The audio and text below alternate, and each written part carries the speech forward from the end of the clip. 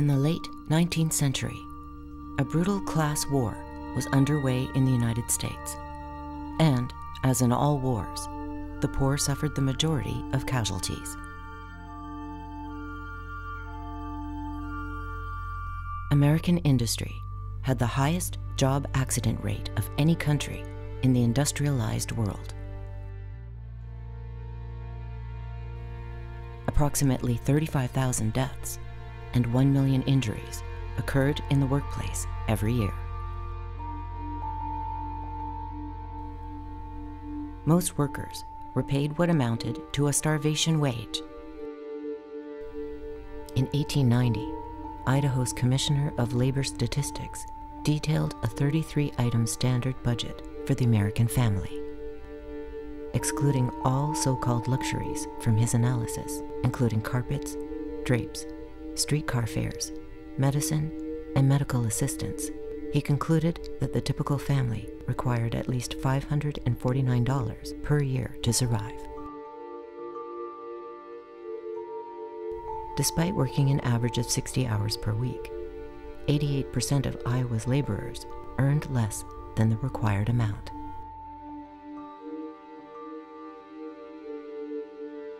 Presiding over society was a small group of industrialists and bankers, nicknamed the robber barons. The richest 2% owned more than a third of the nation's wealth, while the bottom 40% possessed no wealth at all. In terms of property, the wealthiest 1% owned 51%, while the bottom 44% owned a meager 1.1%.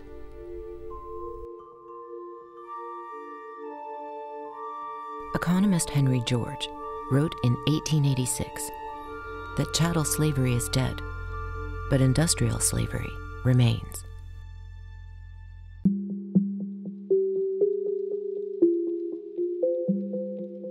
Working people were fighting back with increasing militancy, and alongside the growth of labor unions was the growth of metropolitan police. During an economic depression sparked by the Panic of 1873, mounted police officers attacked thousands of protesters in Tompkins Square, New York. The NYPD then began assigning detectives to spy on socialist and anarchist groups. By 1896, they had tapped 350 phones, including those of churches. Workers were forced to contend not only with public, but private police forces. The largest of these groups was the Pinkerton Detective Agency. By the 1890s, the Pinkertons had amassed more agents than the entire standing army of the United States.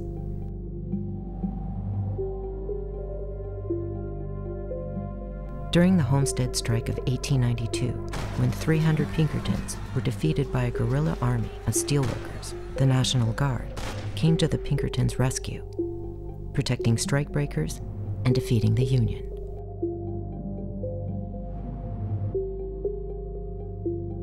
The Pinkertons did more than provide goon squads to big business. According to former Pinkerton detectives, such as Sam Hammett, the agency employed a wide variety of dirty tricks. These included infiltration, spreading false rumors, assassination, and false flag operations, acts of violence staged by detectives and blamed on workers.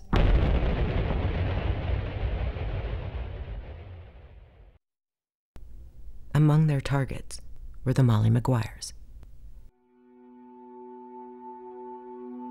Born of mysterious origins, the Molly Maguires were a secret society of Irish immigrants who became active in the anthracite coal fields of Pennsylvania during the 1870s. Victims of perilous working conditions and non-subsistence wages, they were blamed for a number of bombings and assassinations. Though historians agree that the Mollies engaged in militant activities, including the beating up of scabs, they are divided over whether they committed all, or even most, of the serious crimes attributed them. Joseph Rayback's 1966 volume, A History of American Labor, notes that the crime wave that emerged in the anthracite fields came after the appearance of the Pinkertons, and that many of the victims were union leaders and ordinary miners. The evidence brought against them, supplied by James McParlin, a Pinkerton, and corroborated by men who were granted immunity for their own crimes, was torturous and contradictory.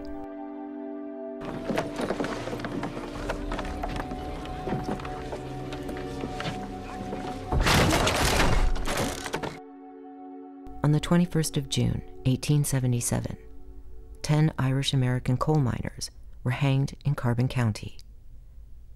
10 more Mollies would be hanged in the following 2 years. Miners and their families marched through the night to honor the dead.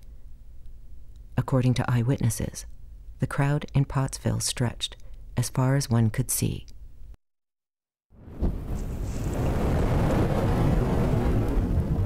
Over the next several decades, the workers' movement in the United States would become a powerful and revolutionary force.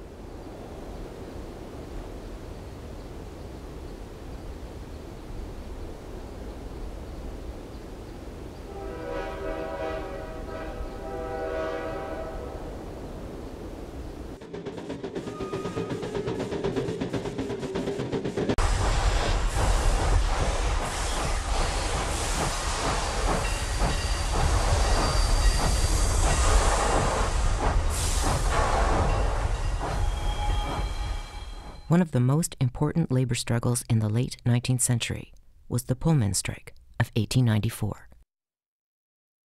When the American Railway Union organized a boycott against the Pullman Palace Car Company, workers came together in dozens of towns and cities in solidarity. The federal government stepped in to resolve the dispute, not on behalf of workers, but corporations. 17 years earlier, during the Great Railroad Strike of 1877, the government bloodily suppressed a rebellion sparked by massive wage cuts. True! Halt! Present! Arms! This time, it would do so under color of law. There's this guy named George Pullman who gets a monopoly on sleeping cars for railroads. So a monopoly on everything to do with the technology of how to go from sitting up seats to flip them into beds so that people could sleep in them. He becomes a very rich man. And his major factory, which is in a suburb of Chicago, is in a company town called Pullman. And I always tell students, it's a bad sign when the town has the same name as the owner of the major factory. That's kind of a clue. And so it's a company town, and that meant that everyone who worked for Pullman lived in a house owned by Pullman, shopped in stores owned by Pullman. Their kids went to schools where the curriculum was controlled by Pullman. The police were picked by Pullman. So in 1893, the economy goes into one of these depressions, and Pullman cuts his workers' wages, but won't reduce their rent. And the workers have the nerve to think that that's unfair. And so they go on strike. Now, back up a hair. In 1894, this is the summer of 1894, in the spring of 1894, there is a strike on the Great Northern Railroad. And the Great Northern Railroad was centered in St. Paul, owned by James J. Hill. When this depression hit, Hill cut his workers' wages. Railroad workers since 1888 had been developing a new kind of union called an industrial union. The idea was that all railroad workers, whether you were an engineer or a fireman, a brakeman, a conductor, a trainman, a maintenance of way worker who laid the tracks, that whatever you did, it made sense for all of you to be in one union rather than in a whole bunch of separate unions. And there was this very interesting, very charismatic guy named Eugene V. Debs, who started this union in 1888 that he called the American Railway Union, one big union for all railroad workers. Debs had started out as a fireman, that is the guy who shovels coal. Some guy has the wicked job of shoveling the coal and putting it into the boiler. Endlessly. So Debs starts this American Railway Union, and the idea spreads among railroad workers. In 1894, in April, when the Great Northern workers are faced with this wage cut, they start a strike in Montana, and the strike moves into St. Paul. And it's all the railroad workers together against this wage cut. And there is this great confrontation in St. Paul in April of 1894 between Eugene Debs and James J. Hill. And it's such an entrenched conflict that George Pillsbury steps in to mediate a solution, because he's worried that as long as the railroad workers are on strike and the trains aren't running, his flour is not going to Duluth to be sent across the Atlantic Ocean. And so Pillsbury mediates a settlement that gives the workers back the pay cut. The word spreads throughout the country. Join that American Railway Union. That's the way to be safe and secure. So 3 months later, when the workers in Pullman, Illinois experience their wage cut, they say, well, we're going to join that American Railway Union. And they contact Debs and they say, we build the trains, we build these Pullman cars. Can we join your union? Debs says, sure. And they say, well, you know, we're already on strike. What can you do for us? Debs comes up with the idea that he will urge railroad workers throughout the country to boycott any train that has a Pullman car on it. Well, Pullman has a monopoly on these cars, which basically means every train has these cars, which means that Debs is really calling a nationwide railroad strike, but he doesn't want to use the words. Mr. Pullman sends his corporate lawyer, a guy named Richard Olney, who had been Attorney General of the United States. Olney goes into a federal court in Chicago and calls for an injunction against the boycott on the grounds that every train also carries mail, and that this strike is interfering with the shipment of the nation's mail. And a federal judge grants what is the first federal injunction against a strike.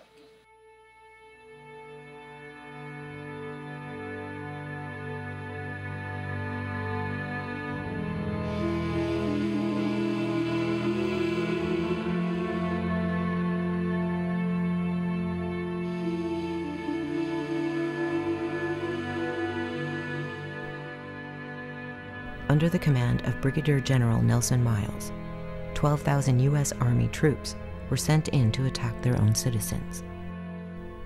Riots broke out in several cities.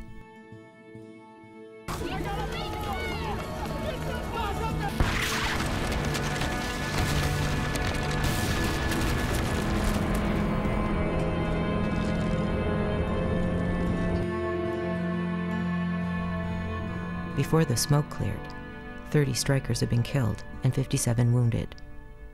property damage was estimated at $80 million. That's the way that's going.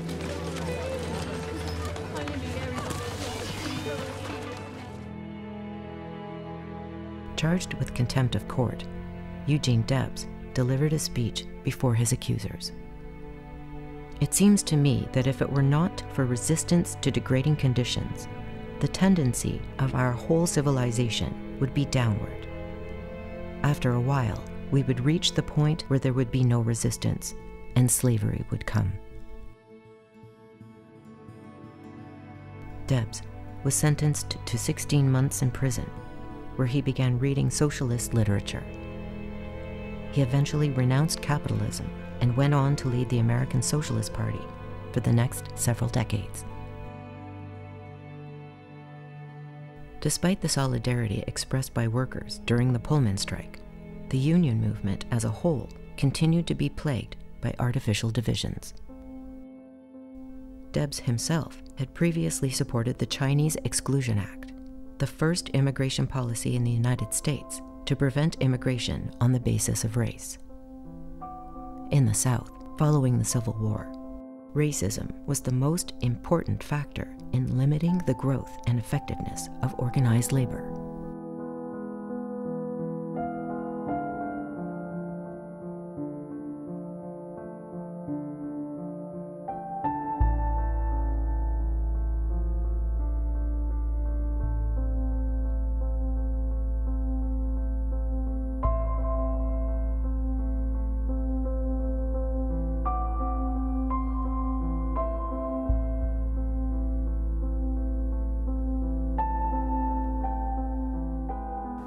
Well, certainly working people have different impulses that arise out of our situation.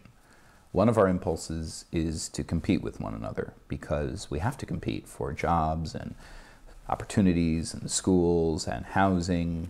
We're constantly in competition with each other. Another of our impulses is to band together, to try to challenge our conditions, to stick together in solidarity and hope that by sticking together we can be stronger than the employers or the politicians or whomever may be oppressing us. And so we have competing impulses, an impulse to stick together and an impulse to compete against each other. And so when we ask the question about white people and black people in the South, especially working people, and who benefited, I think if we start from the perspective that something new and radical was possible out of the Civil War, then I think there's a strong argument that all working people lost out by the defeat of Reconstruction, because the imposition of an extreme racist regime meant that the employers, North and South, would always have the card of racial antagonism to play against various groups, which they did quite effectively for a very long time. So we see unions participate in racism strongly. Speaking of, many of the first unions in this country were what you call craft unions, meaning that this group of people who have this craft are trying to protect their craft by, in some sense, banding together and having solidarity, but also in some sense competing with other workers whom they keep out of the craft and they exclude them. And so you see both impulses. It's like, we're going to stick together and we're going to exclude these other people. And by excluding them, we hope to maintain the high salaries and the benefits and whatever we can of the prestige and position of this craft. So a lot of unions take on that aspect, which very easily plays into racism. So white workers who participate in that kind of very strict exclusion will do horribly racist things like go on strike to prevent a black person from joining their ranks or being hired. And so, of course, that benefits them in a sense that they get those jobs and that's their exclusive protected sphere. But from the perspective of what could they have achieved had their coalition or their potential coalition with working black people been realized, affirmed, strengthened, not crushed with violent racist terror, had that been allowed to flourish, had a genuine democracy and genuine land reform flourished in the South, had Reconstruction continued and been expanded, black people would have had property and wealth, and working people would have had a very strong ally, and they would have had a kind of, who knows where that experiment in kind of workers' democracy might have ended up. So from the perspective of what was the possibilities that were opened up after the Civil War, I think we have to say the defeat of Reconstruction was a defeat for everybody.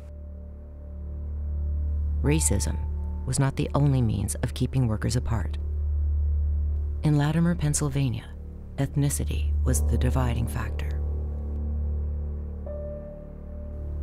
Over the preceding decades, immigrants had been arriving from Germany and Eastern Europe in desperate search for work. Slavic immigrants, in particular, were among the most exploited workers in the country. They were often used as strikebreakers, causing anger amongst their native-born counterparts.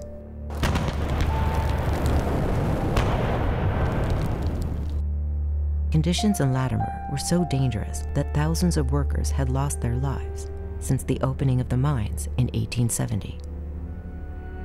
Yet, in 1897, coal companies actually lowered wages while simultaneously raising fees at the company store. They also instituted a so-called alien tax for new immigrants, exacerbating ethnic tensions. When a group of breaker boys went on strike in the nearby village of Coleraine, Slavic workers were brought in as scabs. Yet instead of complying with their employer's demands, they joined the boys in solidarity. This was followed by another strike in which German and Eastern European miners came together in a united front. At first, their campaign seemed successful. The company quickly agreed to a 15% wage increase. But the bosses reneged on the deal.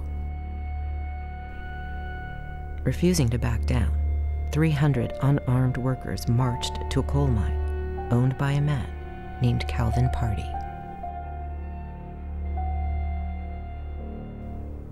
The response was savage.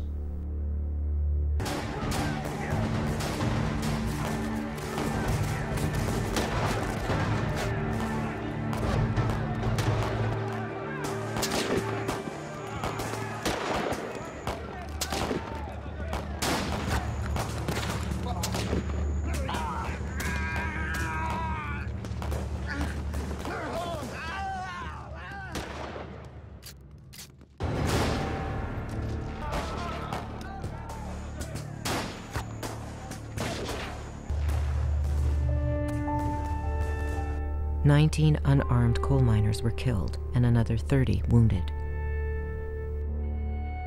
Nearly all of the victims were shot in the back while attempting to flee.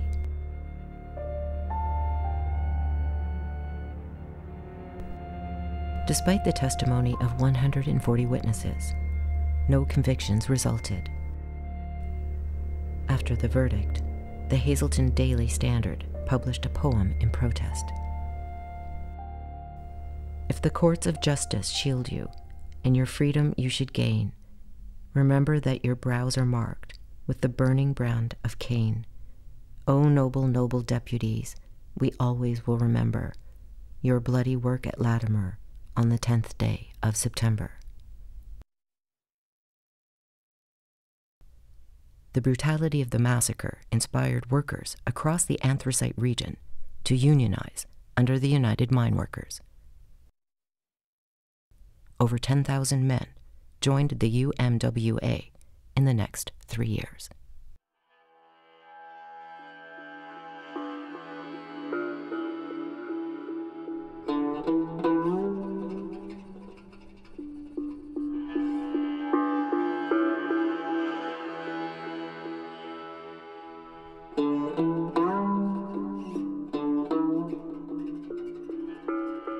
In Coeur d'Alene, Idaho, workers confronted yet another form of division: skill level. The dispute began when the owners of a silver mine introduced hole-boring machines, displacing single-jack and double-jack miners.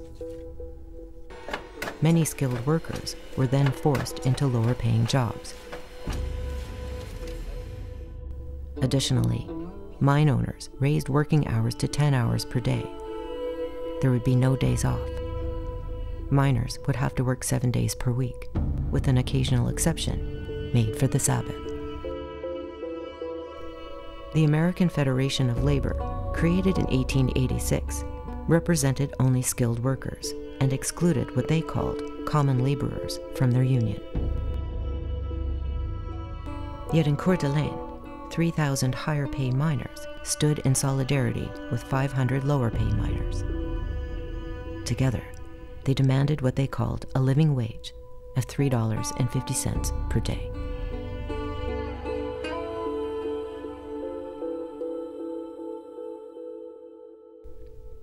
Spies from the Pinkerton and Thiel detective agencies were sent in to infiltrate the union, creating dossiers on key organizers.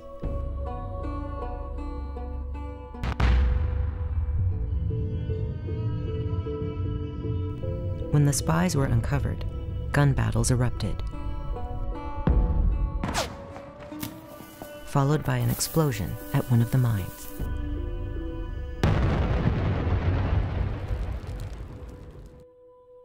Several workers and one spy were killed, after which 60 private police surrendered. The detectives were taken prisoner and marched to the Union Hall, but were not harmed. While tolerant of violence by company spies against workers, the state government would not tolerate violence by workers against company spies.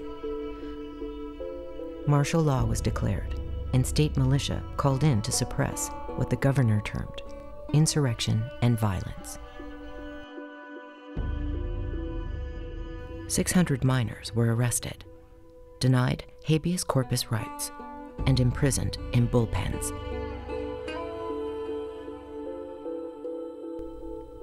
The Pinkerton agent who had sparked the battle, Charlie Siringo, applauded the unconstitutional arrests, referring to the workers he had betrayed as unruly cattle. Veterans from the Coeur d'Alene strike went on to found the Western Federation of Miners, one of the most radical unions in the history of the United States. WFM President Ed Boyce stated in 1897 that they were open to every working man, whether engineer, blacksmith, smelterman, or millman. The mantle of fraternity is sufficient for all.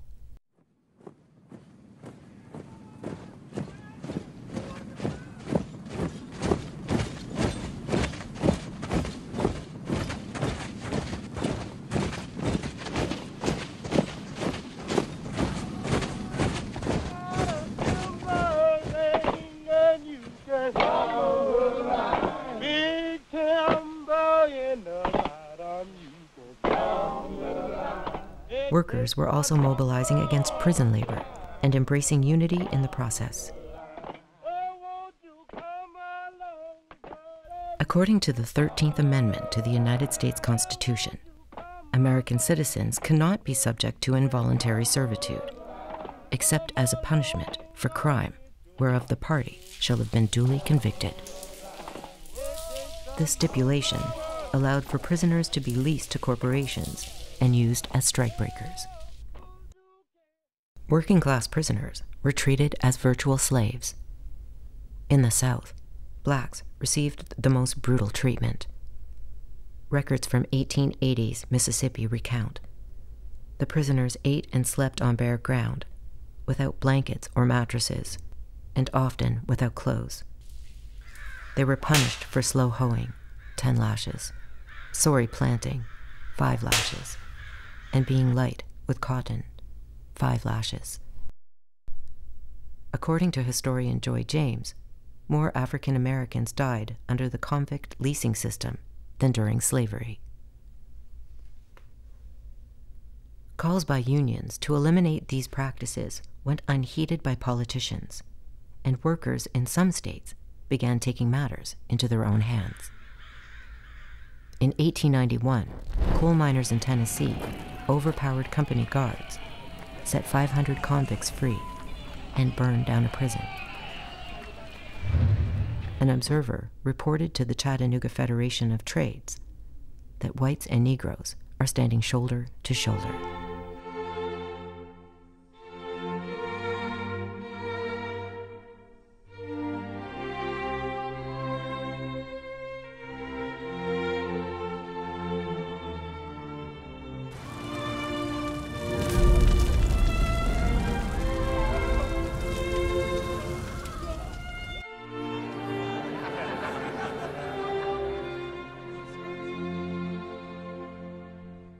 The divisions that labor organizers attempted to overcome during the late 19th century were also reflected in the political realm.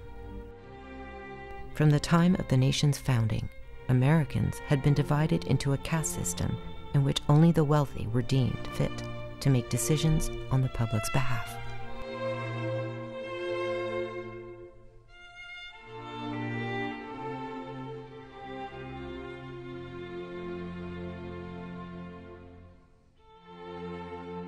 In the Declaration of Independence, Thomas Jefferson defined the ideal of America: life, liberty, and the pursuit of happiness.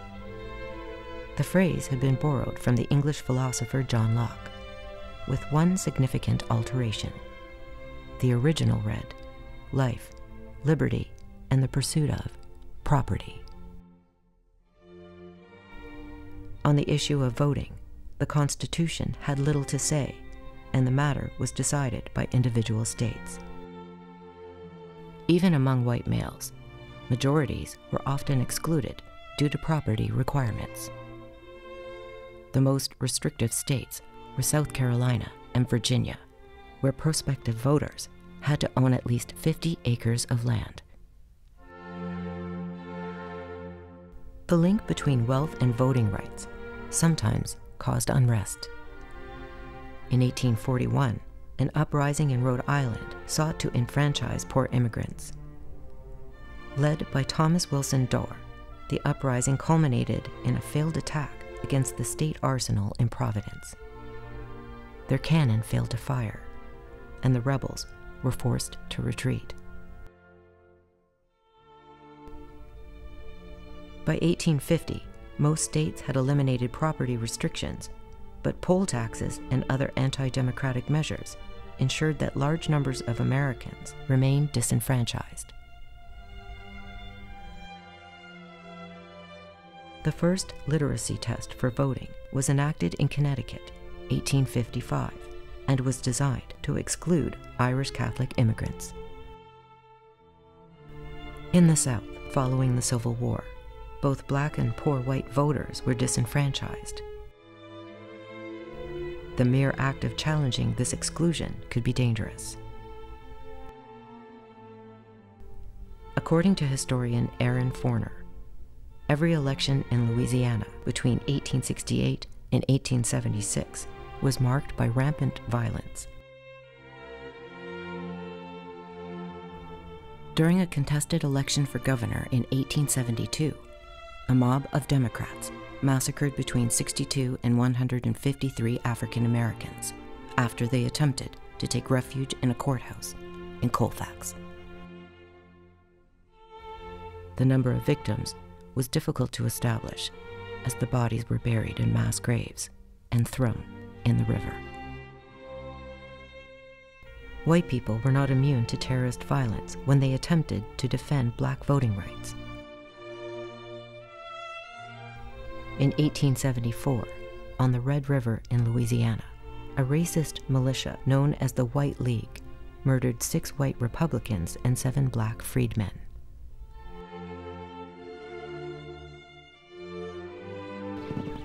After being driven out of town, the victims were chased down by mounted gunmen and shot.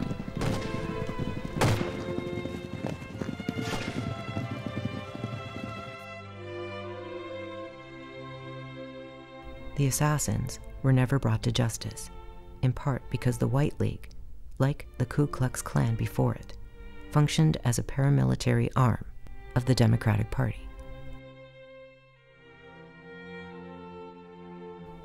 The League's stated purpose was to defend a hereditary civilization and Christianity menaced by a stupid Africanization.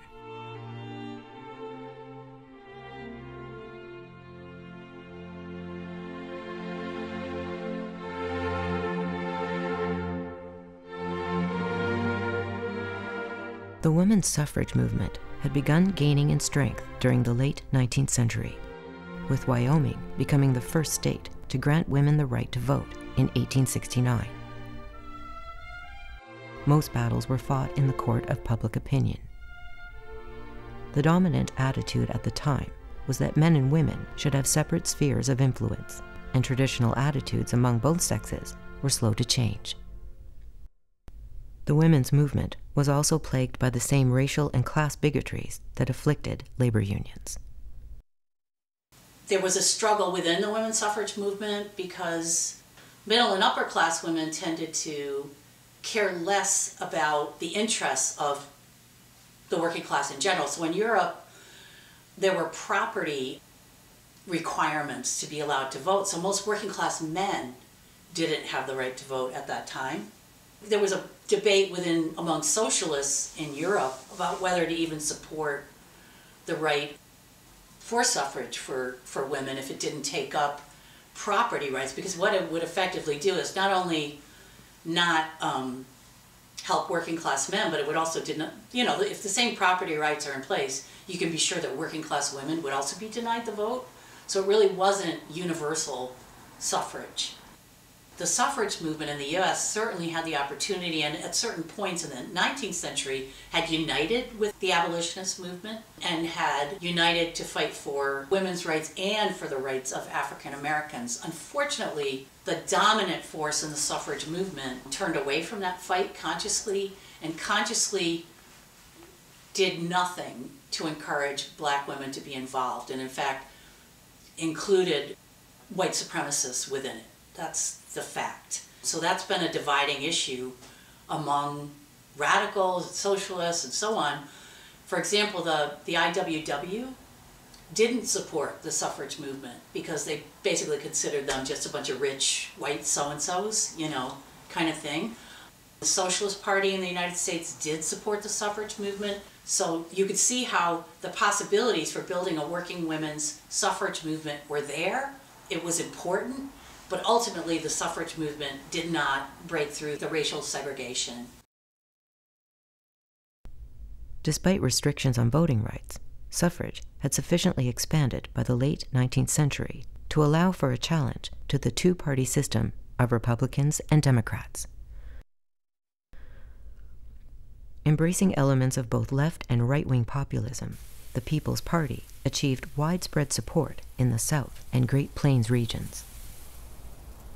At the core of their movement were impoverished farmers.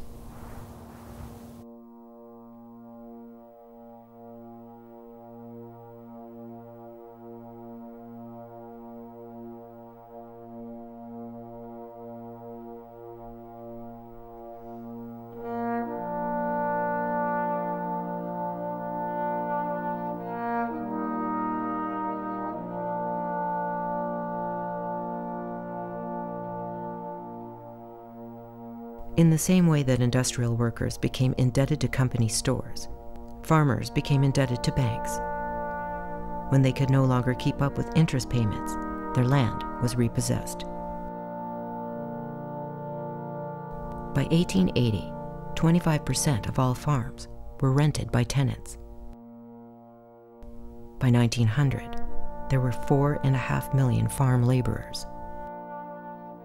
Many farmers suffered additional humiliation by being forced to work as wage laborers on their own former property. In the words of historian Lawrence Goodwin, the crop lien system became for millions of Southerners, white and black, little more than a modified form of slavery. Among the populists' planks was the collective ownership of the means of production and distribution. They also declared that the interests of rural and civil labor are the same, and demanded shorter working hours, as well as the elimination of private militias like the Pinkertons.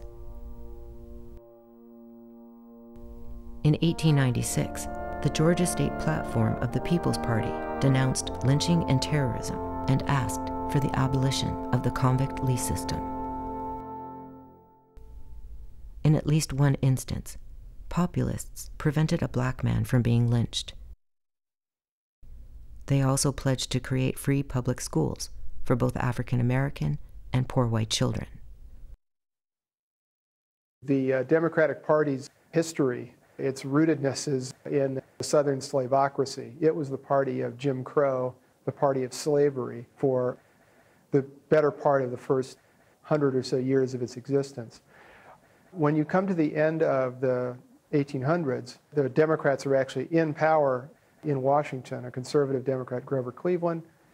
It's the time of a huge economic crisis, not unlike what we've just been through, which leads to massive outbreak of struggle in both the cities and towns, as well as in the countryside. In the countryside in the South, this helps to create a movement, an interracial movement of farmers that then look for an electoral way to make their voices heard. And that's the beginning of the People's Party or the Populist Party. And for the early part of the 1890s, it actually competed with the Democrats in areas such as the South and in the kind of rural Midwest.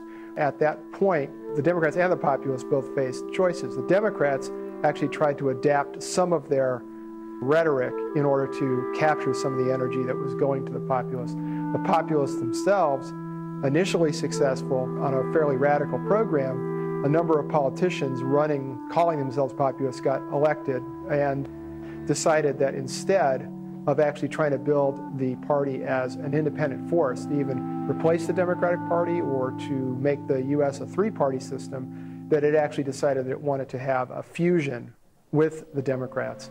And the Democratic Party in 1896 allowed that to happen, got the one politician that had any sort of semi-credibility with the populists, William Jennings Bryan, to run. As a result of that, not only then did the Democrats actually lose the election and lose for the next 40 years, we're in a minority party, but all the energy was sucked out of the populist movement into this electoral dead end of the Democratic Party.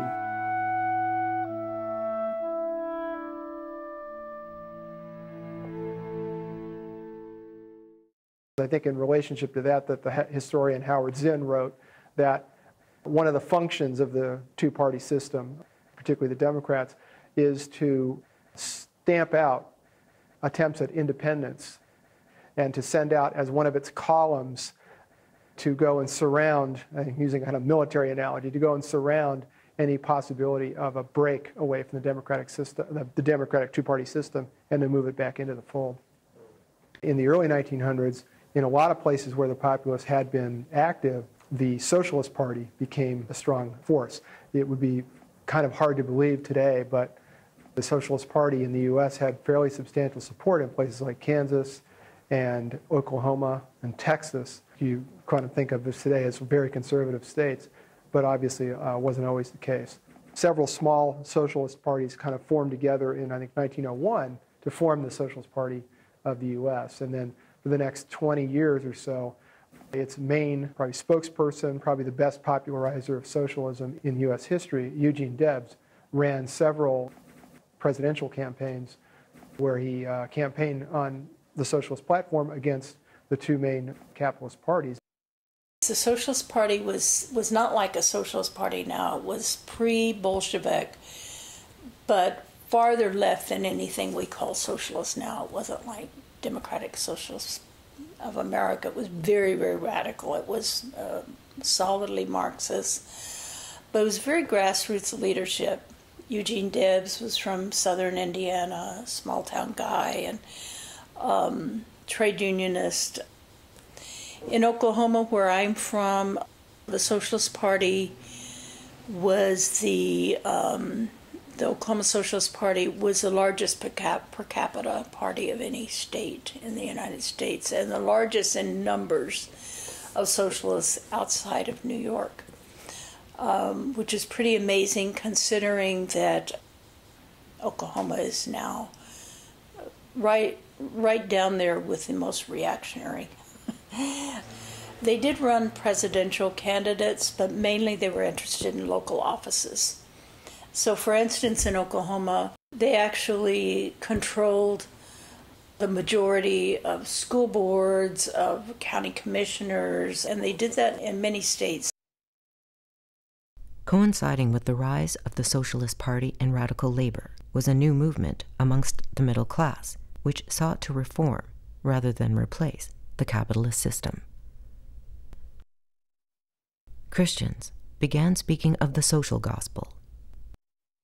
The Reverend Hosea Strong declared that Christ came not only to save individual souls, but society. Journalist Ida Tarbell wrote an expose of John D. Rockefeller that helped lead to the U.S. government's antitrust actions against Standard Oil.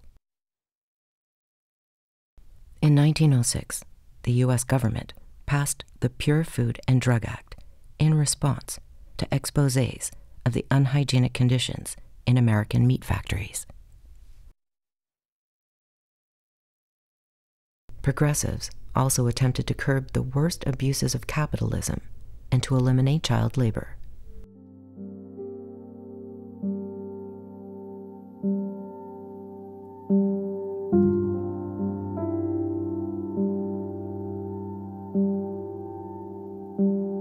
State after state, you start to see laws limiting child labor. You start to see national associations focused on it. And you see efforts by 1916, 1918, you see efforts at federal laws to set minimal age limits on who can work, although these are ruled unconstitutional. Not until 1938 with the Fair Labor Standards Act do you finally have a federal legislation to eliminate child labor. The progressive era got its name from a wide range and sometimes actually contradictory movements that tried to reform society. But at its heart, the progressive era was interested in finding some way to curb what was seen as the new excesses of the new industrial order and the new power of corporate capitalists, and to solve problems of political corruption. Progressives had a lot of ways of doing that. Some thought and argued that the way to clean up the system would be to disenfranchise African Americans or disenfranchise immigrants. So not all progressives were what we think of today as progressive. But for many or most progressive reformers, the key question was what people of the day called the labor question. People were alarmed both at the rising inequality, also alarmed at seeing this new permanent working class amongst them, permanent proletariat that had little chance at achieving economic independence. The United States had the worst record of any developed nation in the world when it came to industrial accidents. Something like 35,000 people a year killed in industrial accidents in the late 19th century, every year of the late 19th century. Despite achieving many positive reforms, the progressive movement had a dark side. Their ideas about religion and social health saw many progressives supporting authoritarian legislation, such as alcohol prohibition, and they often blamed the poor for their alleged moral shortcomings. Progressives also played a role in the oppression of Native Americans. A process of ethnic cleansing had driven indigenous peoples onto reservations, where they held putative sovereignty, but were effectively powerless. The 1887 Dawes Act had allowed for communal tribal lands to be divided into allotments for individual families, which would be easier to sell. Federal policymakers worked with churches to impose Christianity as a part of what they called the civilizing project, imposing bans on traditional cultural practices, such as the eating of peyote and the sun dance. Decades passed before such policies were reversed. Although this ceremony was photographed recently, it portrays highlights of the ancient Sundance ceremony. From their homes on the reservation, the Plains Indians travel to the Sundance encampment, only in automobiles. Others still carry their camping equipment. Joe Newrobe lifts his buffalo robe from the wagon. As he carefully folds his precious robe, he remembers his grandfather who gave it to him. He will use his buffalo robe to help cover the sweat lodge.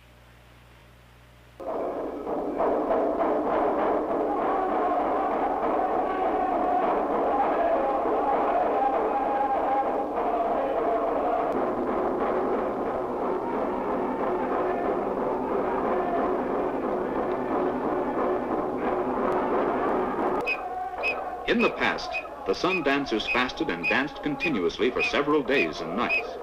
The sun dance was one of the most important tribal ceremonies of the Plains Indians. Today, the sun dance is fully understood only by the older members of the tribe.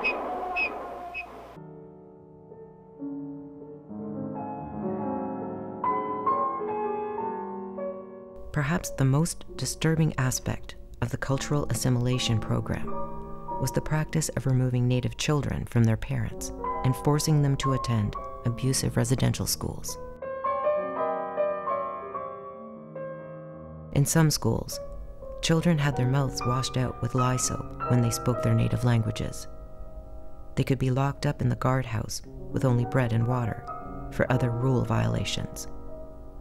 And they faced corporal punishment and other rigid discipline on a daily basis. Many students were sexually abused. In Nazi Germany, Adolf Hitler based his ideas about concentration camps and the practicality of genocide in part on the experience of American Indians. And there was another disturbing parallel. Eugenics, a pseudoscience based on the idea that poverty, crime, and other social maladies are caused by racial and genetic inferiority, also had strong roots in the United States. The rich and powerful welcomed eugenics and gave lavish funding to the movement. Among its supporters were the DuPont family, the Rockefeller Foundation, the Ford Foundation, Mrs. E.B. Scripps, J.P. Morgan, and Harvey Kellogg. Tens of thousands of American people deemed unfit, mostly poor, disabled, and non-white women, were forcibly sterilized over the coming decades.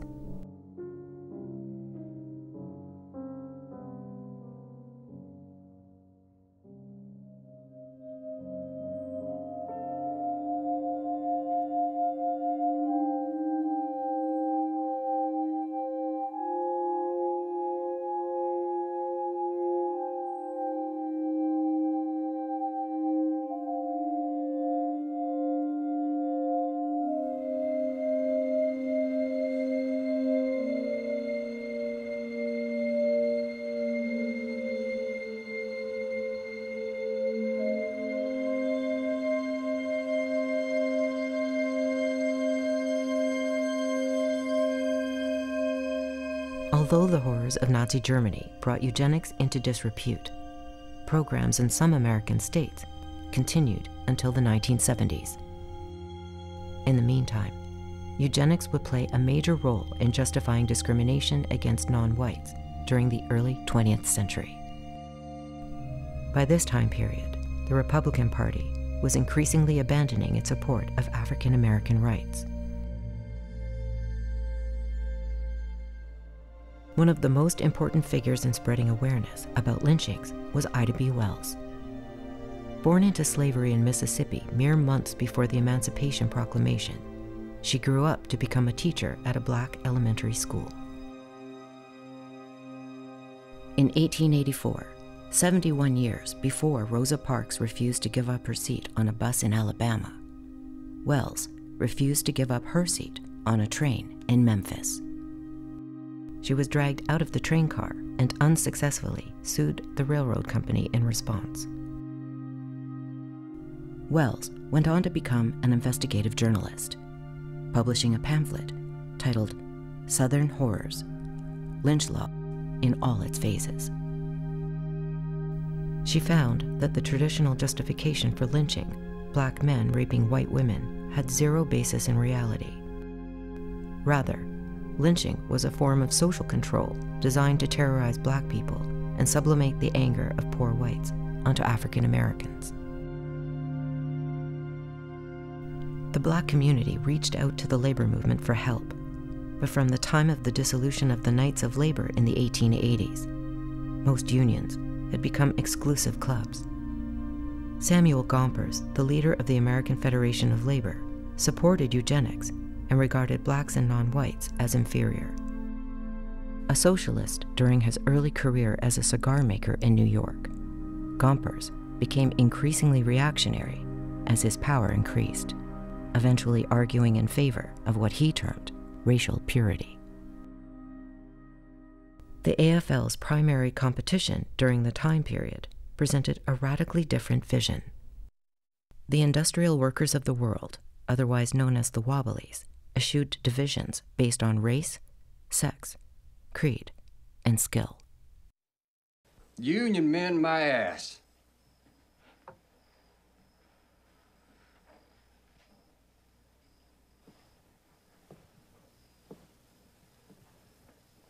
You want to be treated like men?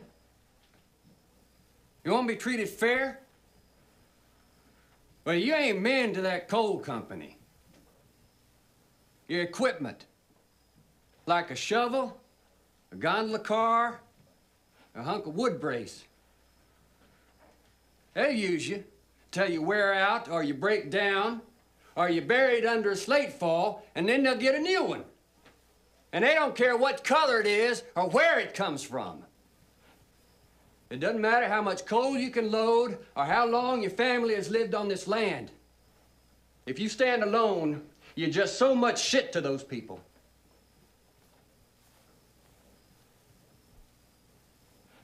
You think this man is your enemy? Huh? This is a worker. Any union keeps this man out ain't a union.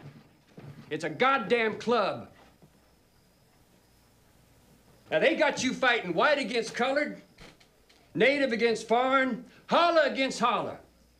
When you know there ain't but two sides of this world, them that work and them that don't. You work, they don't.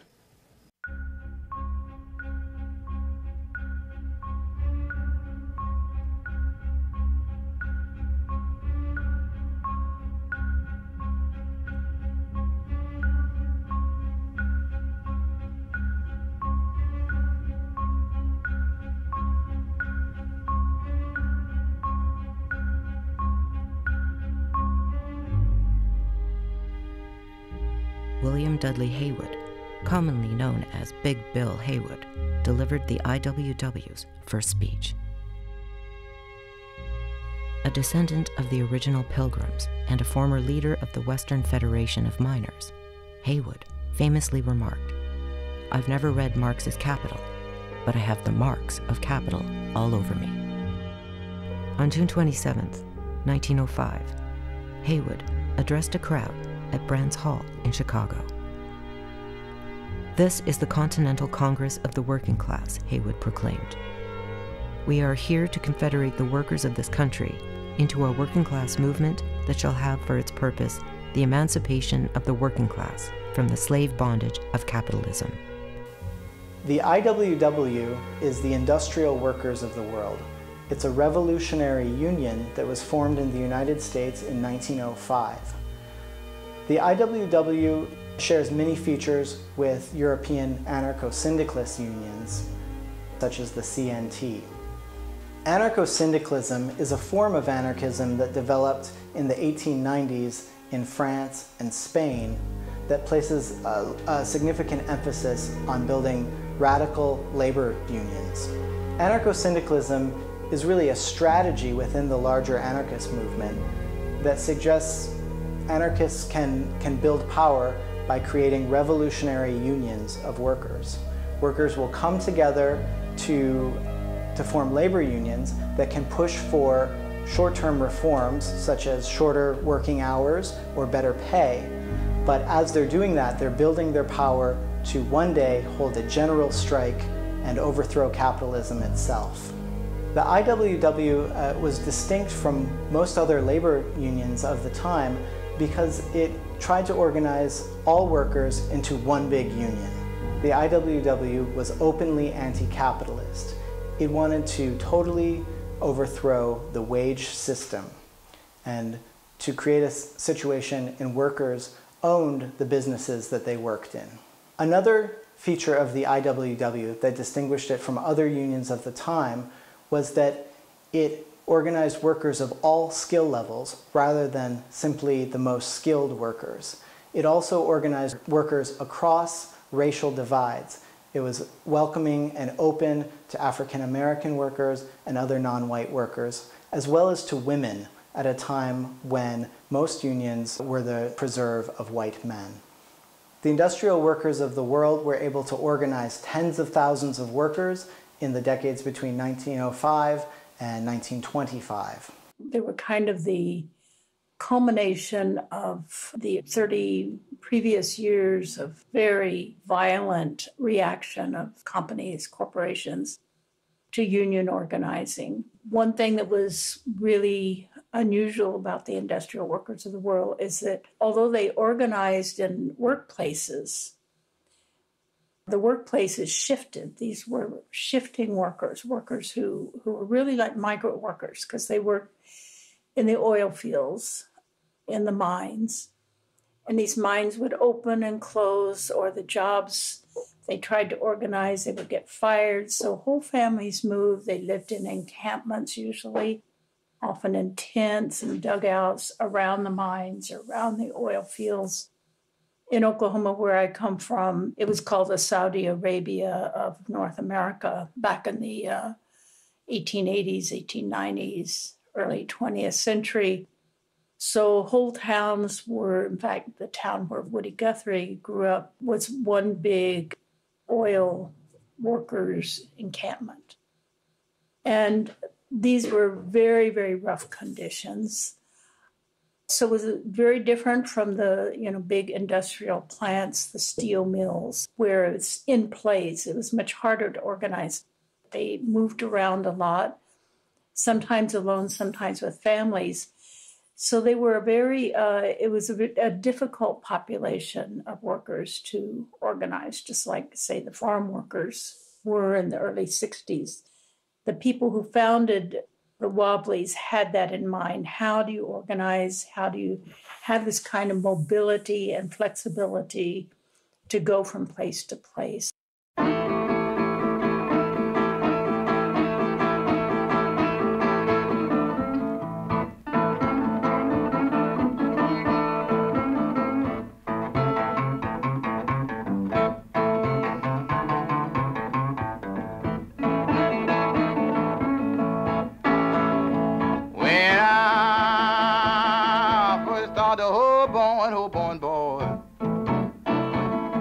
I took a freight train to be my friend.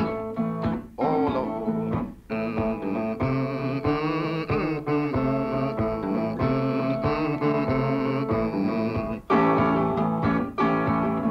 You know I hoboed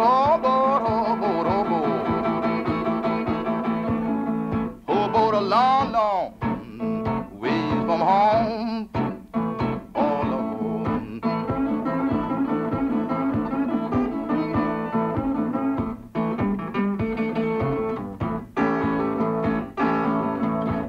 My mother, she found me that morning. She found me down to the yard. Oh, Lord.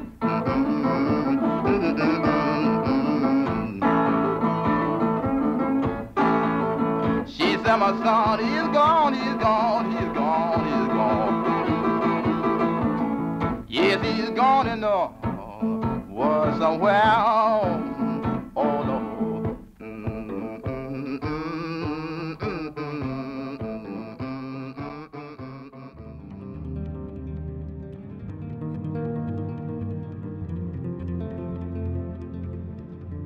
Despite their revolutionary ideas, the Wobblies advocated strict nonviolence.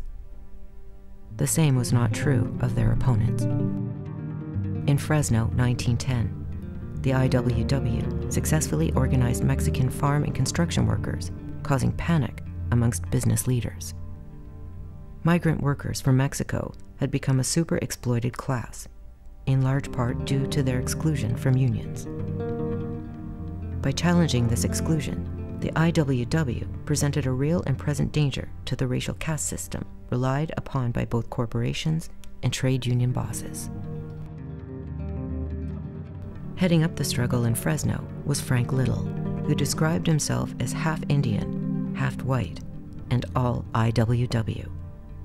He was arrested in September 1910.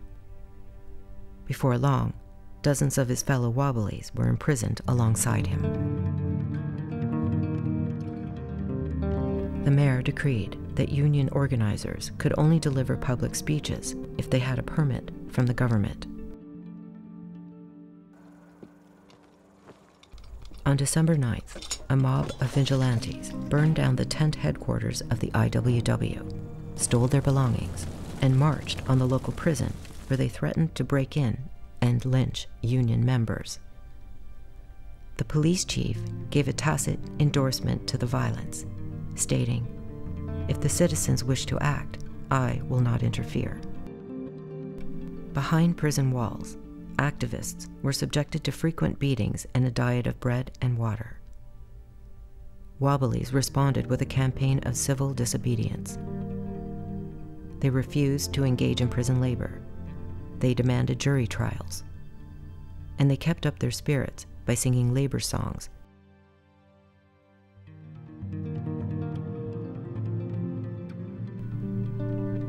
At the same time, hundreds of other Wobblies were making their way to Fresno by train, establishing new camps and demanding the release of their comrades.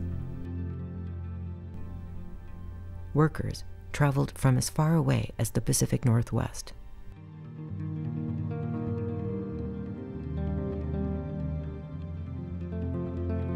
Finally, on March 11th, the ordinance limiting free speech was rescinded and the activists released from jail. They fought basically to just address their constitutional rights to free speech. The most dramatic of all of those fights was San Diego. There, the city had passed an ordinance banning public speaking in kind of the heart of the business district. The industrial workers of the world had been going on soapboxes every single day, to rail against capitalism and against industrial tyranny, to speak out for the rights of workers everywhere.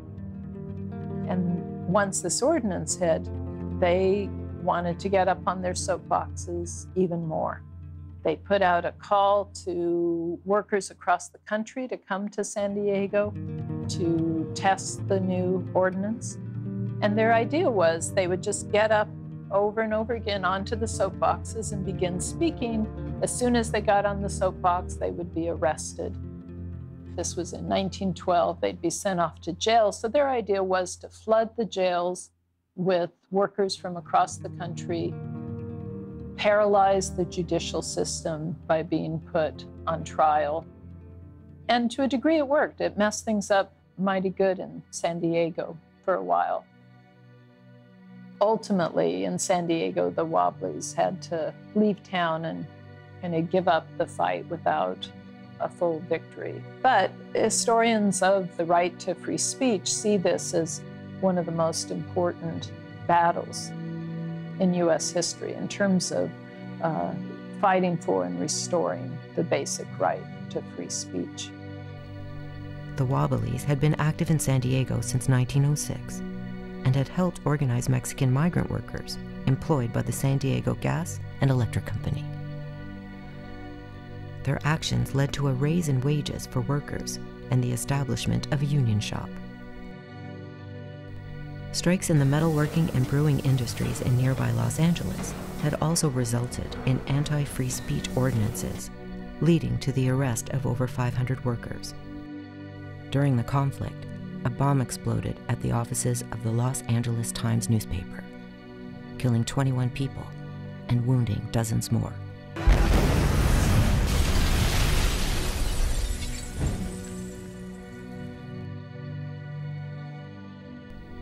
The dynamite was allegedly planted by James and John McNamara, two trade unionists belonging to the International Association of Bridge and Structural Iron Workers. Neither men had any connection to the Wobblies. The owner of the Times, Harrison Gray Otis, was despised by workers for his rabidly anti-union stance. Head of the most powerful chamber of commerce in the country, he remarked, "We say to capital, here in Los Angeles you can invest safely. Stand in back of me and we will make this town union-free. You're either with me or against me."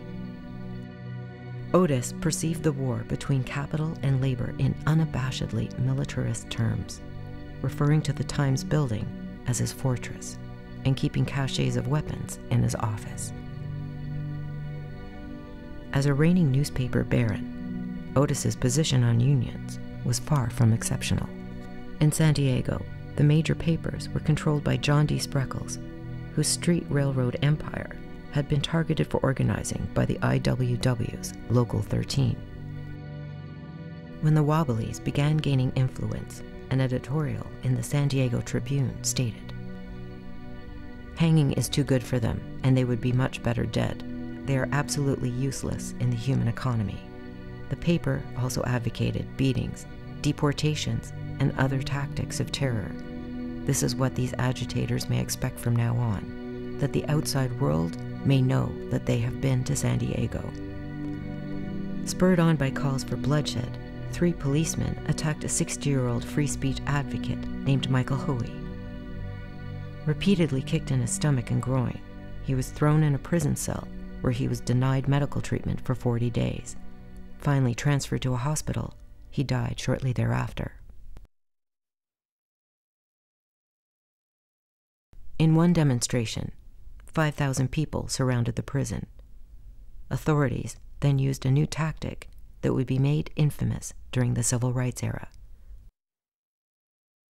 A journalist from the Oakland Globe reported, "For a full hour, hundreds packed themselves in a solid mass, bending themselves to the terrific torrent that poured upon them. An old gray-haired woman was knocked down by the direct force of the stream from the hose. A mother was deluged with a babe in her arms."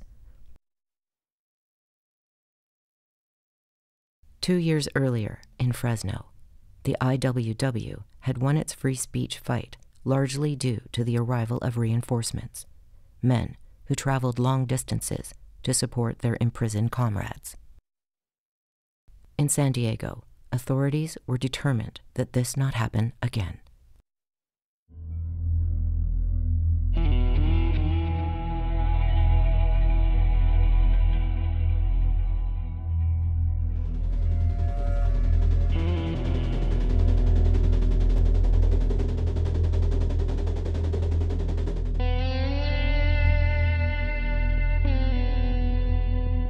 A train full of Union supporters was stopped by 400 vigilantes carrying guns, knives, whips, and clubs. 140 men and teenage boys were kidnapped and taken to a cattle corral, where they were forced to run through a gauntlet and tortured for 18 hours.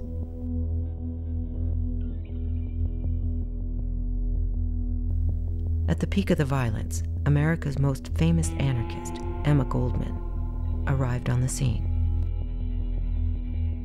A mob formed outside of her hotel room, chanting, "Give us the anarchist. We'll strip her naked. We'll tear out her guts." Goldman was not physically assaulted, but her then lover, Ben Reitman, was not so lucky. A physician and pioneer of sex education in the United States, Reitman was kidnapped, branded, and sexually assaulted by vigilantes. While most of the San Diego press cheered on the violence, one journalist took a stand for free speech. after voicing support for union organizers. Abram R. Sawyer of the San Diego Herald was kidnapped, bound and gagged, and left in the desert with a rope around his neck. He remained steadfast upon his return,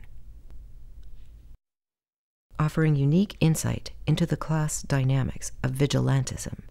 He noted that the personnel of the vigilantes represented the bankers and merchants, the Chamber of Commerce, and the Real Estate Board.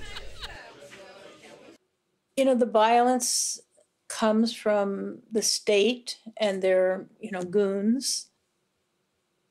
In this period back at that time, I would say people in the industrial workers of the world were nonviolent in all of their activities. It didn't mean they didn't defend themselves personally when they could, but they were murdered, tortured, killed, hunted down, put in prison, locked up with a key, thrown away. All these trade unionists were. And it's really amazing the extent that they were able to use mass presence as a means of, organizing and self-defense. Besieged by violence, some Wobblies began losing faith in the idea that nonviolent civil disobedience and direct action would ever be sufficient to create what they considered a just society. IWW member Al Tucker swore that if he ever took part in another free speech fight, it would occur with machine guns or aerial bombs.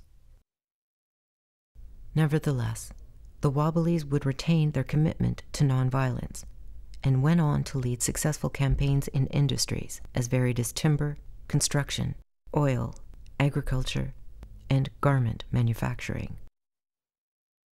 Other activists were less forgiving. A small number of anarchists had already decided to respond to state and vigilante violence with a violent campaign of their own. They called it propaganda of the deed. The target, members of the international ruling class.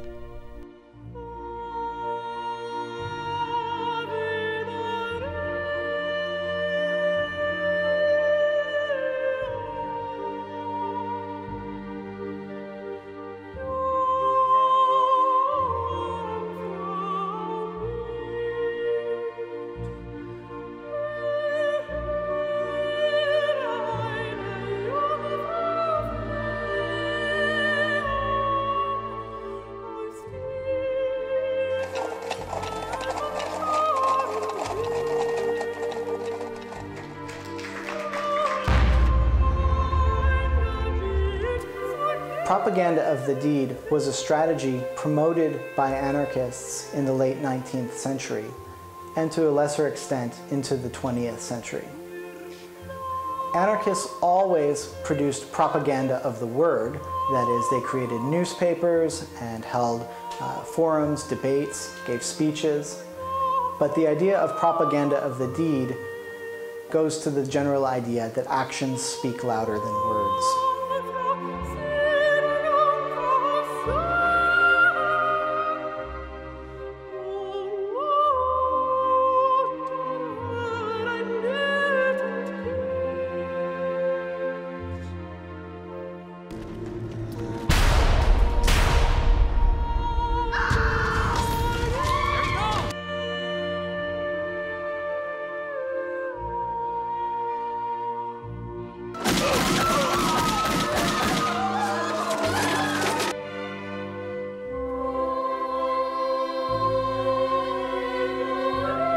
Propaganda of the deed stems from the idea that working class people are naturally rebellious, that they're angry about their conditions of life, and that there's an inborn tendency of them to rebel.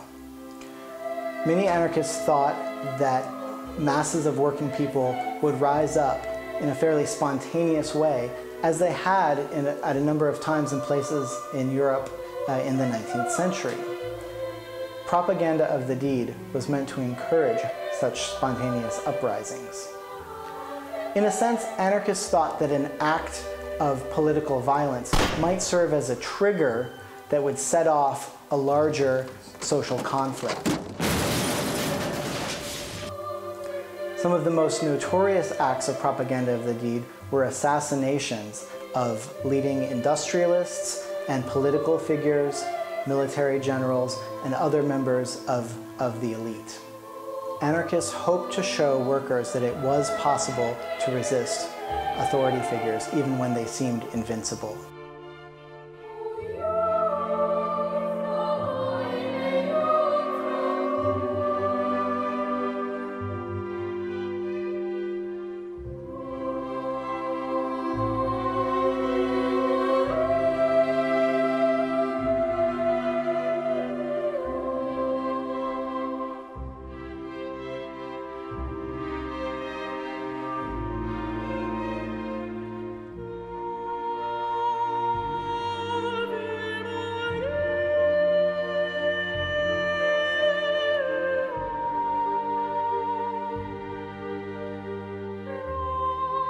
Propaganda of the deed would also find support in the United States. Though few dissidents were willing to advocate violence publicly, a small number did so at considerable risk to their own lives. One example was Lucy Parsons, whose husband, Albert Parsons, was involved in the Haymarket Affair of 1886. He was among a group of anarchists charged with conspiracy after a bomb was thrown at police during a rally for the 8-hour workday. 4 of them, including Albert Parsons, were hanged. The anarchist leaders, including Albert Parsons, were in a coffee shop several blocks away, talking and making a plan when the violence broke out. They weren't even present, but they were put on trial. The leaders were put on trial.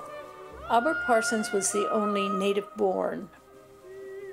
He was a Texan. He was actually a Confederate officer in the Civil War. But then he met Lucy Parsons, who's actually African-American and probably had been in slavery, but shadowy. She never wanted to talk about her past. But they fell in love, and this changed Albert from, clearly a Confederate racist, Confederate officer, to a person who was a leader in the Reconstruction in Texas. They couldn't get married because of segregation laws against black and whites marrying. Their lives were in danger because they were an interracial couple. And I'm sure it also had to do with his, becoming a progressive Reconstructionist as well. So they went to Chicago, the great gathering place for radicals from everywhere. And there they threw themselves into organizing. And then they had 2 small children. They had only been married probably 10 years when he was killed.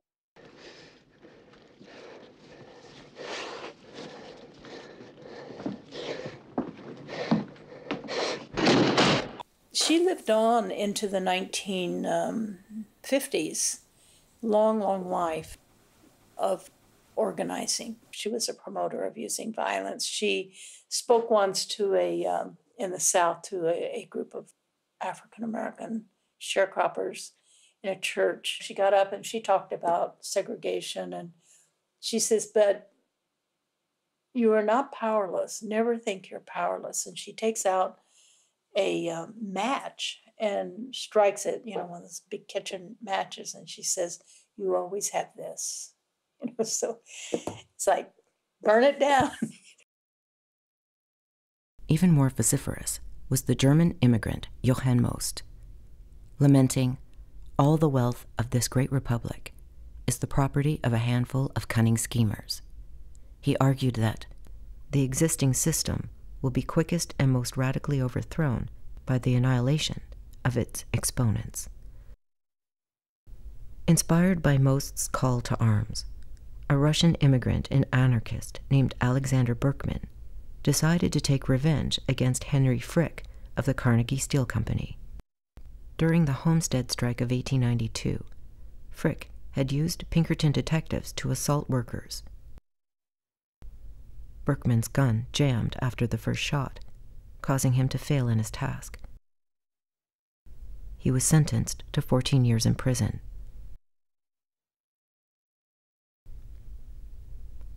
A year after his arrest, Berkman's friend and lover, Emma Goldman, delivered a speech to unemployed workers in Philadelphia. Urging them to steal bread if they were denied work, she was arrested for inciting to riot. Authorities offered to drop the charges in exchange for her becoming an informant. She responded by throwing a glass of ice water in her interrogator's face. Goldman was imprisoned for 1 year at Blackwell's Island Penitentiary. Upon release, she was met by cheering crowds. Emma Goldman was perhaps the most notorious anarchist in the history of the United States. She was born in 1869 and immigrated with her family to the United States a few years later. She lived in Rochester, New York as a teenager and as a young woman, and worked in a garment factory there. In the late 1880s, she became aware of the Haymarket Affair, in which a number of anarchists were imprisoned and later executed for supposedly throwing a bomb at a number of police officers. This enraged Emma Goldman, and it also promoted her interest in anarchism. She wanted to learn more about the political beliefs of these people that she saw as martyrs to the cause of economic justice. For the most part, Emma Goldman was self-educated. She learned a lot from just engaging in dialogue and debate with many other activists in the movement, from reading classics of anarchist thought, such as the writings of Peter Kropotkin, and she taught herself to read a variety of foreign languages. Newspapers were being created, and anarchists met in a number of groups. They had social clubs. They frequently held street protests. They helped workers form unions, and she became very involved in the movement. Goldman was an eloquent speaker and an intelligent and original thinker as well. She traveled throughout the country talking about anarchist ideas and values. She promoted worker organization, and she defended the rights of workers to resist their exploitation with violence, if necessary. In some ways, Emma Goldman broadened the anarchist movement to address a variety of other issues beyond economic injustice. For example, she was a leading advocate of free speech in the United States and for the rights of immigrants in the United States. She was also a staunch defender of women's rights to control their own reproduction. And in this way, by beginning to address a variety of issues beyond economic injustice, I think Emma Goldman helped to broaden the base of supporters for the anarchist movement in the United States in the 1900s and 1910s, the decades before the First World War. In 1901, Goldman delivered a speech attended by a poor immigrant named Leon Czolgosz. Czolgosz had become unemployed when Andrew Carnegie sold his steel interests to J.P. Morgan. The exchange made Carnegie the world's wealthiest man. It also put Leon Czolgosz out of a job. He went on to purchase a train ticket to New York and a .32 caliber Ivor Johnson revolver. Renting a room in Novak's Hotel at 1078 Broadway, he took in some of the sights. Then, on August 31st, he shot the president. William McKinley died 1 week later.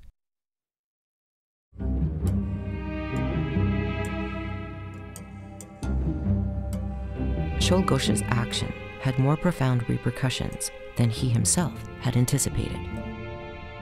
After the dissolution of the populist movement in the late 19th century, McKinley had been backed by the nation's wealthiest men to run under the Republican ticket against the Democratic candidate, William Jennings Bryan.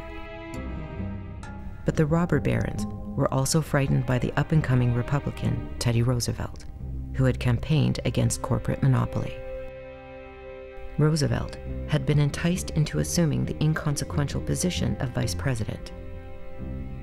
After McKinley's assassination, Roosevelt assumed top command and began antitrust actions against some of the most dominant corporate monopolies, including U.S. Steel. Although Goldman had no links to Czolgosz, she was blamed in the media for inciting him to violence. Remarkably, she refused to condemn the assassin. Referring to McKinley as the president of the Money Kings, who had betrayed the trust of the people, she denounced him for the Spanish-American War of 1898.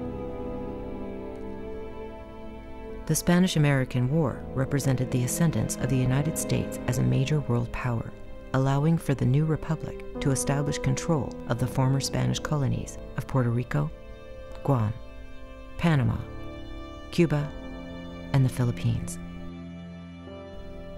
During the campaign, over 1 million Filipinos were killed. Goldman's refusal to distance herself from Czolgosz angered some of her previous supporters. For a time, she abandoned activism and took up full-time work as a nurse. But Goldman found it impossible to remain in the shadows.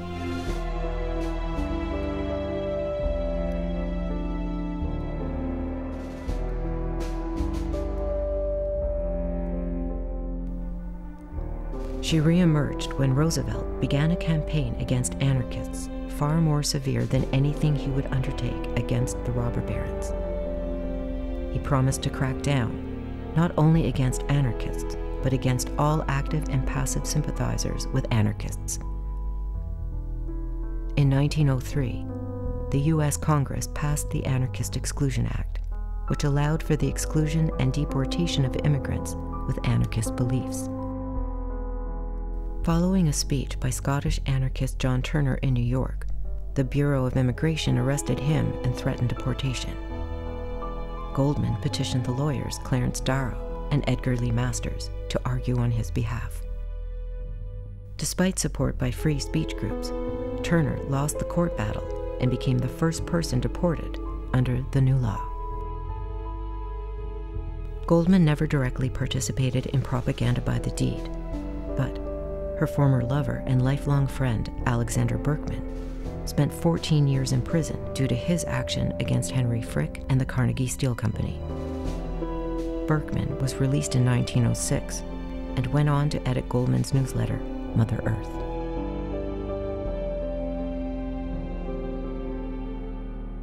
Leon Czolgosz, assassin of President McKinley, was executed in 1901 by a ghoulish new invention, the electric chair. This recreation, filmed for Thomas Edison's film company at Auburn Prison, shows Czolgosz's final minutes. The electric chair was conceived as a more humane alternative to hanging. However, some states later determined that it constituted cruel and unusual punishment.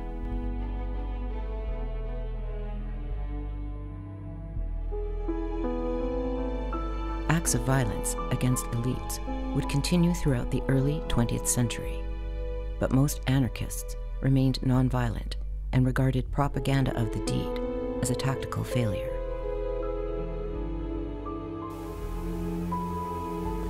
In the late 19th century, many anarchists promoted or supported propaganda of the deed. However, they found that propaganda of the deed typically did not spark the larger uprisings that they hoped it would. Instead, it brought down severe repression by police and other government forces.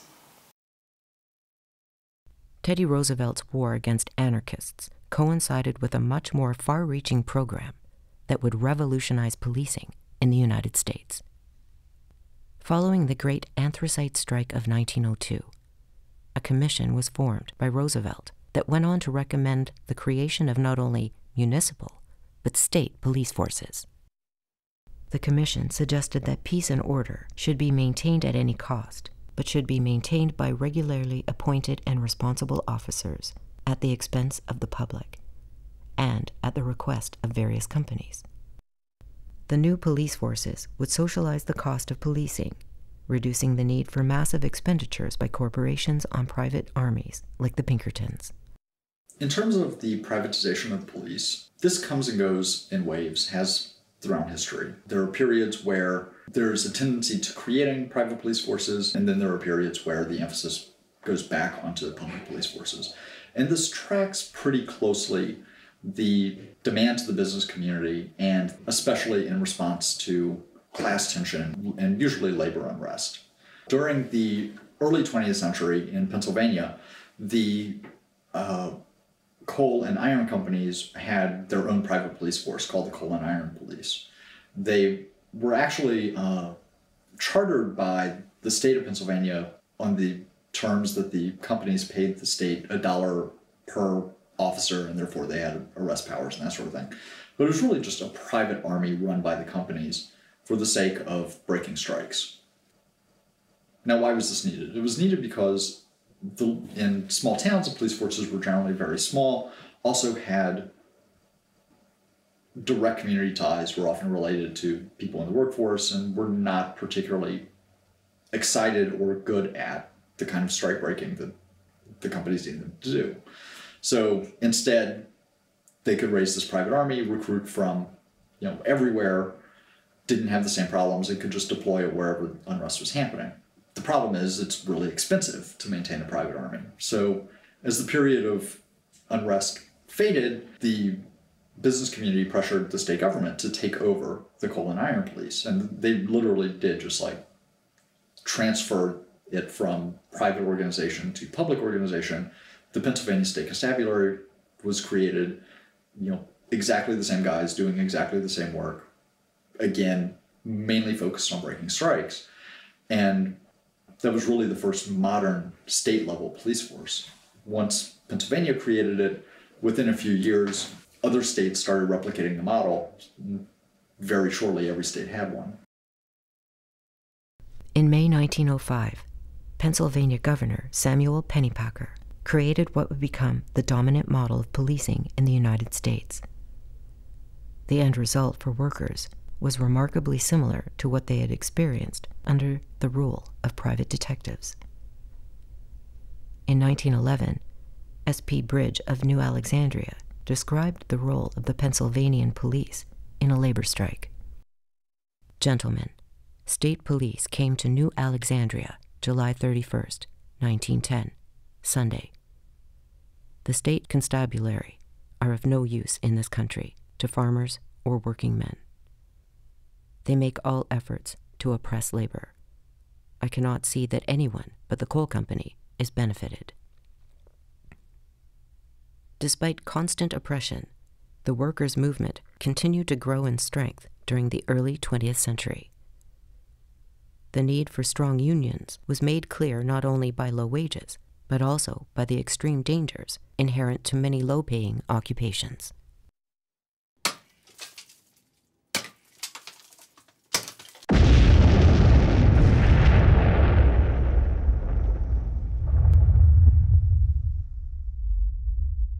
In 1907, 367 men and boys were killed in a mining accident in West Virginia, the deadliest in U.S. history. The disaster produced headlines around the world and led to the creation of the United States Bureau of Mines, but little was done to increase the safety of workers. Female workers were also subject to dangerous conditions. As technology advanced, women and girls were increasingly exploited in low-paying jobs. Between 1880 and 1900, the number of employed females rose from 2.6 to 8.6 million. While some women enjoyed rewarding professions, such as schoolteacher, the majority faced miserable working conditions, and in some cases, death. In New York City, in Greenwich Village, there was a substantial garment industry in the early 20th century.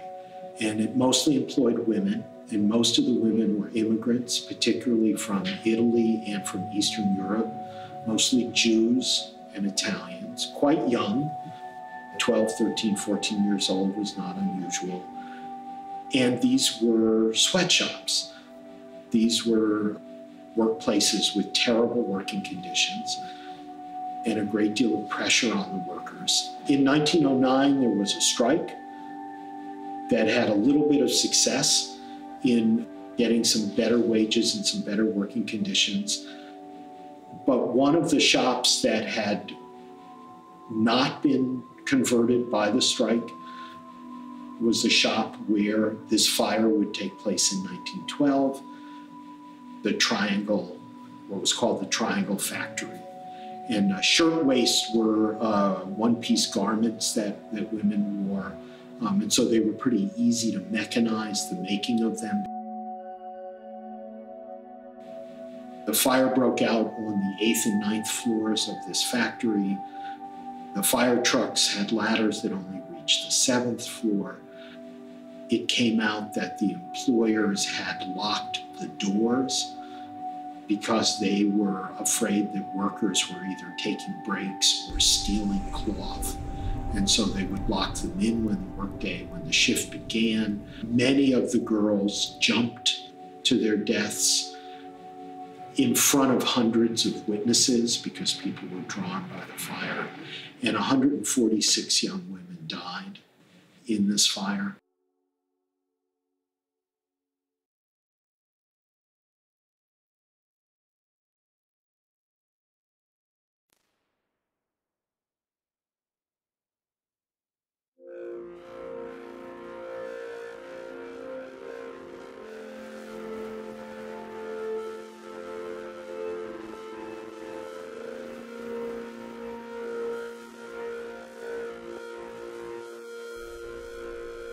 Strikes during the late 19th and early 20th centuries failed at least as often as they succeeded. But each victory served as an inspiration for workers across the country.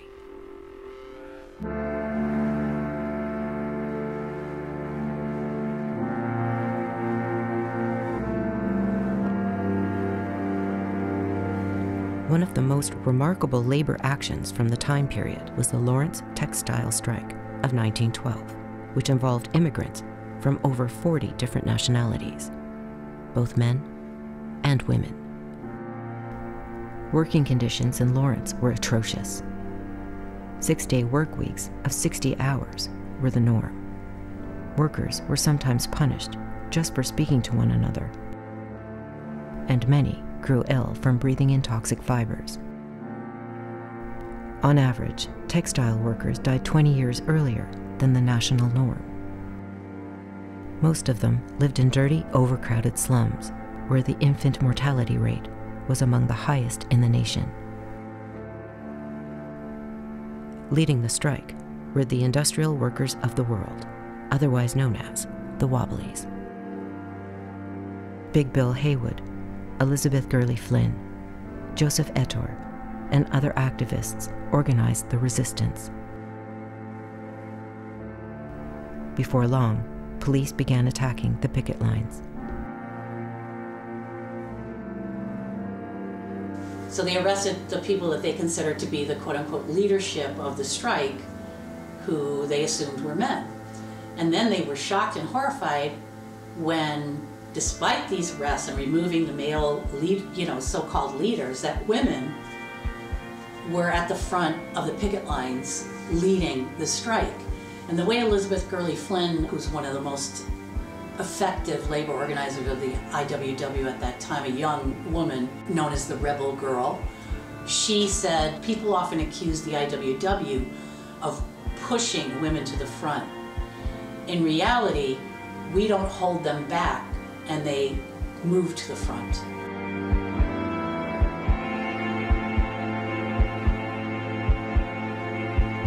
As winter set in, workers decided that their children should be temporarily sent to the homes of sympathizers in New York and Philadelphia.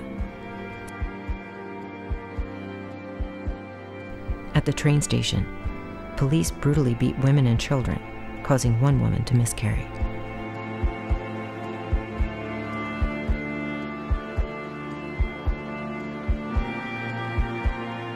The assault against women and children produced a national outcry, and donations poured in from around the country. With help from members of the Socialist Party, the Wobblies set up soup kitchens, food banks, and medical clinics.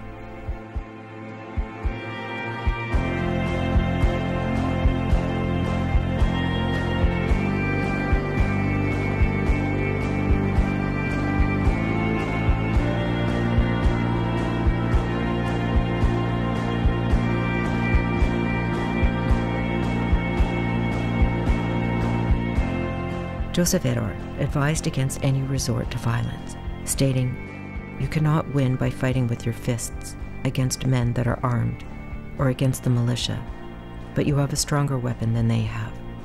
You have the weapon of labor, and they cannot beat you down if you stick together."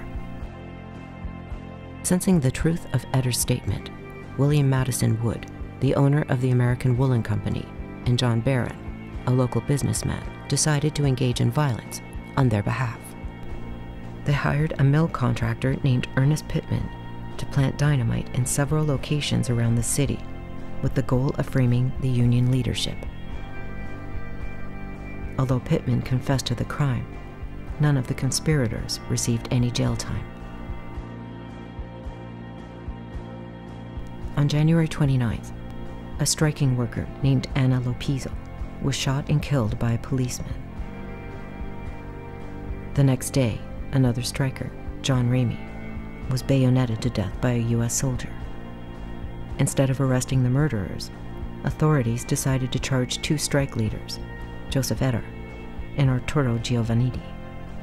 They spent several months in jail, but were ultimately acquitted by a jury. Despite the involvement of police, state militia, Pinkertons, and even U.S. Marines, the Lawrence textile strike was successful. Workers not only reversed the pay cut, but achieved a raise in wages with overtime pay. Equally important, the strike drew national attention to workplace safety issues, child labor, and the dismal living conditions of the American working class.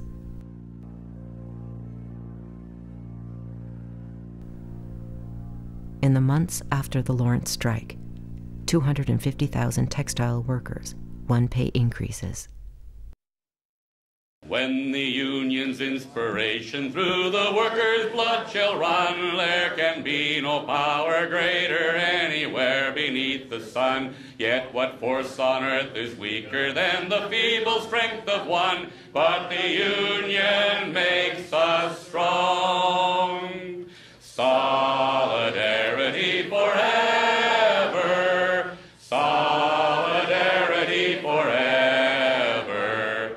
Solidarity forever. For the union makes us strong. Is there aught we hold in common with the greedy parasite who would lash us into serfdom and would crush us with his might? Is there anything left to us but to organize and fight? For the union makes us strong. Solidarity forever. Solidarity forever. Solidarity forever. For the union makes us strong. It is we who plowed the prairies, built the cities where they trade, dug the mines and built the workshops, endless miles of railroad laid. We stand outcast and starve amidst the wonders we have made, but the union makes us strong. Solidarity forever. Solidarity forever. Solidarity forever. For the union makes us strong. All the world that's owned by by idle drones is ours and ours alone. We have laid the wide foundation, built it skyward stone by stone. It is ours not to slave in, but to master and to own, while the Union makes us strong. Solidarity forever, solidarity forever, solidarity forever, for the Union makes us strong. They have taken untold millions that they never toiled to earn, but without our brain and muscle, not a single wheel can turn. We can break their haughty power, gain our freedom when we learn that the Union